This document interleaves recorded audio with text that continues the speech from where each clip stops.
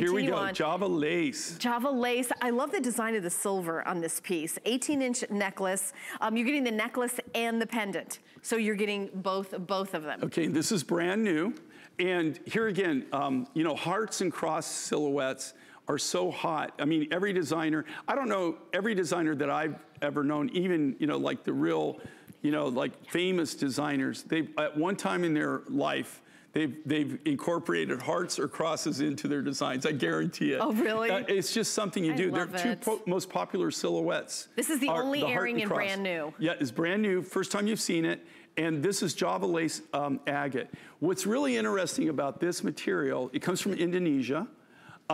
It's a lace agate. They don't mine this, but after the monsoons, when, you know, the rivers run, rage and everything, after the monsoonal season's over and the streams get back to normal, the local villagers go out.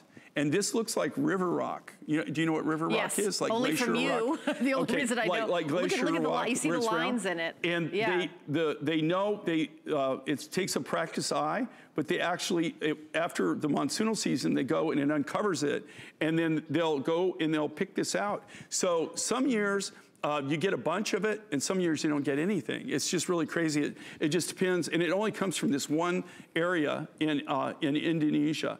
But that, you know, the local villagers, it's like a season. It's almost like, you know, when strawberry season's in. Right, right. You know, that, it's very seasonal for what they do. It's like Java Lace Agate season. Right, exactly. It's when they go collect it. They don't mine it, they actually collect it. That's the only way you can get it. Is that cool or what? I love the design. I just love the creamy, you know, the creamy lace in it. It's just very, very soft, nice pastel colors, almost like a butterscotch color. Look at that artwork. Handcrafted silversmithing work on this is really extraordinary. And that, again, this is a gallery design.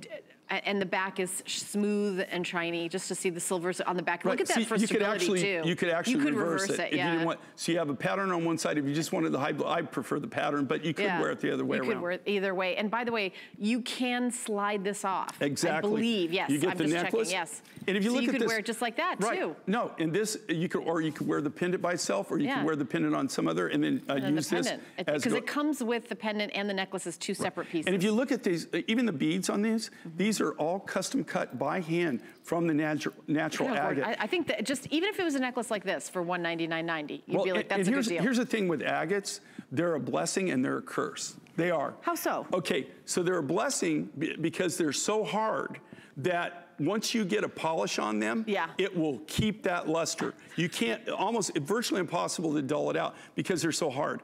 The curse is they're so hard. It's so hard to get to polish. The only thing that you can cut it with is something harder than it, which is diamond. Really? The only thing you can polish it with is something harder than it is, which in this case we polish with industrial diamond and black sapphire powder.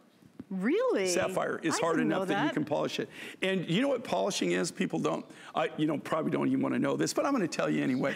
If you take a really super strong magnifying glass in the right light and you look at anything, even silver that's got a really high polish, if you really look at it and you got to put it under a scope or whatever, you'll see its fine lines.